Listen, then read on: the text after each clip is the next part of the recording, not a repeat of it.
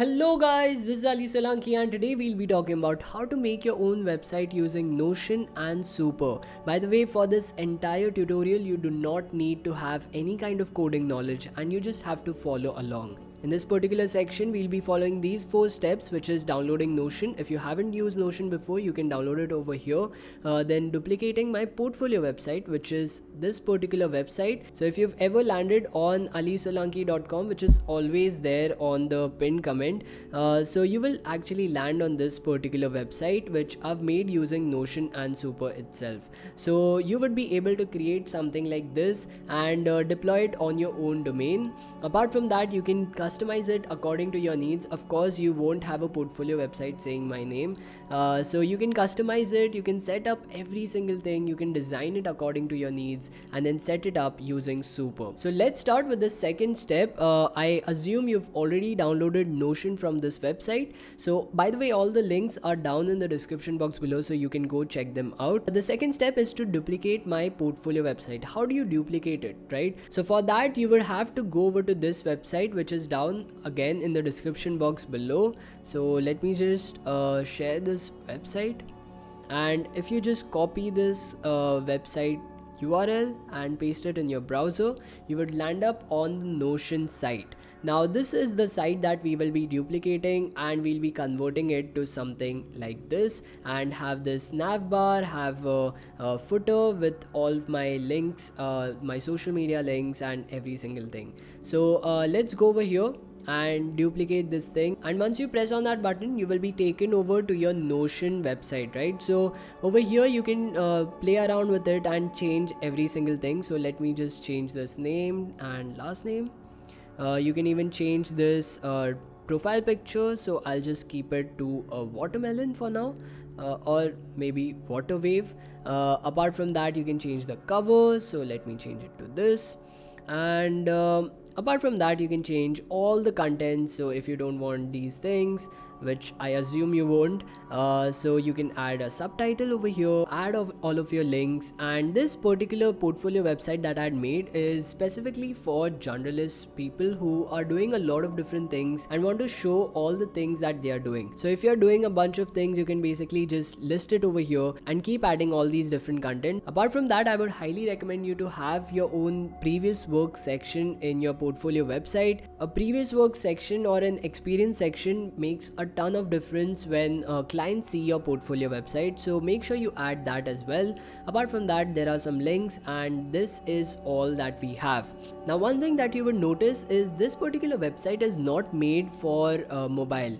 It is not responsive in nature. So let me just show this to you. So if I just collapse it down, you would see that the text kind of goes down, it's all over the place, and the website does not look good, and you would not want to put this website in production.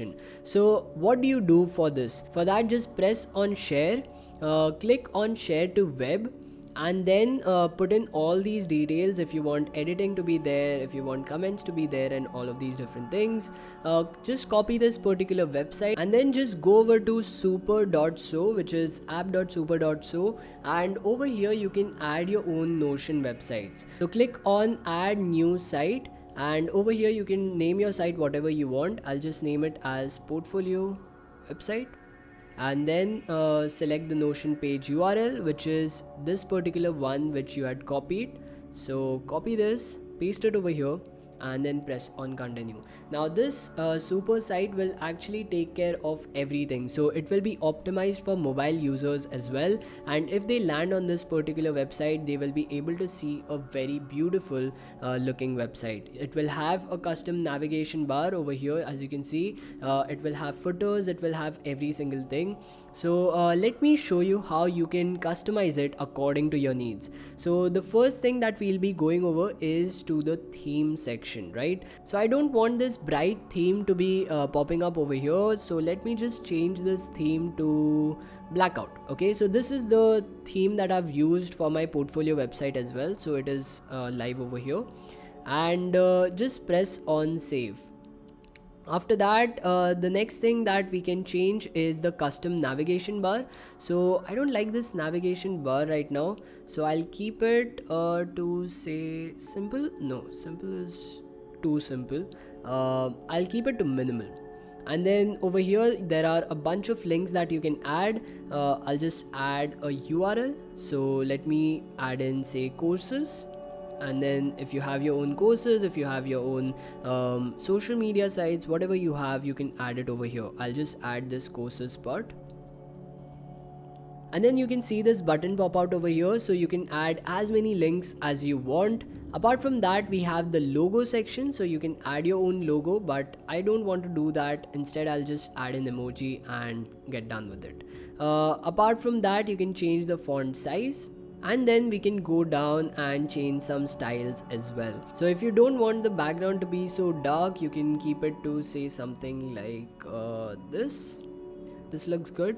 The text color, if you want to change it, I'll just keep it to what it is right now. The height, and then visible on scroll. Visible basically means if you scroll down through the website, should it be visible or not. So I want it to be visible, so it will be stuck to the top section. Apart from that, shadow should be there, so I'll keep it to, say, small, and then some opacity to it.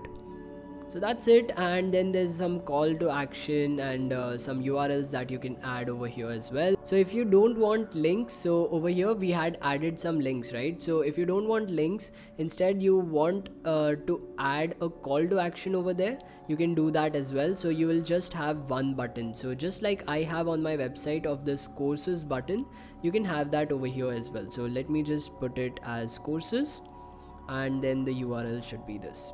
So you can set your own background color, text color, and be done with it. So let me just save this particular website and then go back.